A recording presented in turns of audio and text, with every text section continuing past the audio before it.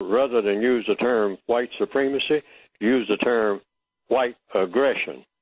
Okay, put that on the board. Erase the term white supremacy, put white aggression on the board. Does that change the circumstances? I have found that it doesn't. You can switch words around and play with words all you want to. I say that to people based on logic. But if the situation is the same, what does supreme means? Why are you afraid of it? Anything can be supreme, you know. I mean, if you let it, and we let the system of white supremacy exist, simply because we think we can wish it away. We don't make any effort to replace it with a better system, and that better system would be the system of justice, logically speaking. They say, yeah, but, you know, you're giving you know, those white aggressors, they ain't nothing. I mean, you're giving them too much credit. I'm not giving them anything other than what the rest of us are giving. I mean, you know, I'm giving them what I'm giving them, and that is what they demand that they want. Now, if that ain't supreme, I don't know what is. I do what they tell me to do. That's supreme, folks. I don't tell them what to do. They tell me what to do. I'm a prisoner of war. I was born in a prison. Every non-white person who is existing now, truth be told, is a prisoner of the system of white supremacy. That's why we are protesting how we are being treated. They are not protesting how they are being treated by us. That's supreme. That's what supreme means. It doesn't mean you're good. See, people get the two words mixed up. Words are very important.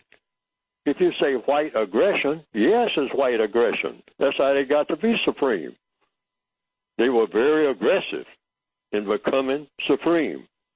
They say we're going to take over the non-white people of this world, black, brown, red, and yellow, and having them begging us about whether or not they'll be able to eat tomorrow or today or sleep tonight, because we can kill them anytime we want to, all of them.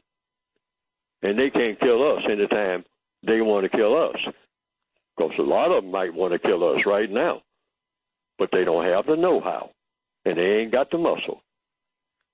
All right, just like, you know, in the Corleones, if you want to use the Godfather movie as an example. Hey, who has the muscle? Who has the muscle? Well, if we had it, then they wouldn't be treating us like this. This is the kind of thinking that gets black people in trouble when they jump out of a car when they are being pulled over and an armed person walks up to them, and that person has a white face who may or may not be a racist, and all of a sudden, woof, woof, woof, woof, woof.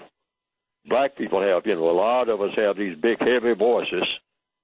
A lot of us been lifting weights and all like that, and we got a lot of muscle in our bodies, but not a whole lot of muscle, the record has shown, in our brains, all right?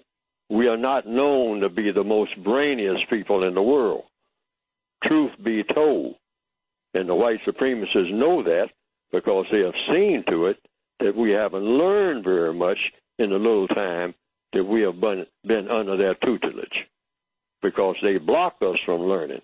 But we walk around trying to make ourselves believe that we know everything, and that does not pay off very well, particularly when we start trying to express it in the form of counter-aggression against the aggressor. Like I said, many of us, and I've seen it, and some of us have experienced it, jumping out of the car, woof, woof, woof, woof. You ain't gonna put them cuffs on me.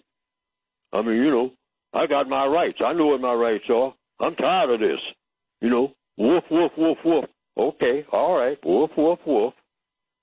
And what is the record shown? That most of us who do that wind up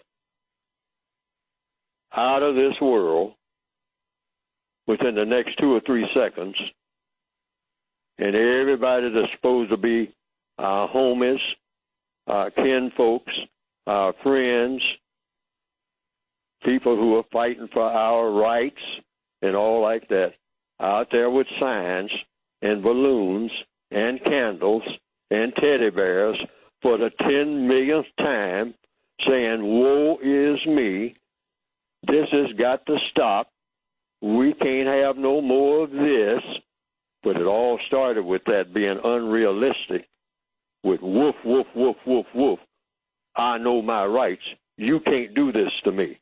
Oh, hey, boy, I can't do this to you when I have been doing it to everybody that looks like you, and my foreparents before me been doing it to everybody that looks like you, like forever in recorded history, and you bang, bang, bang, bang, bang, bang, bang.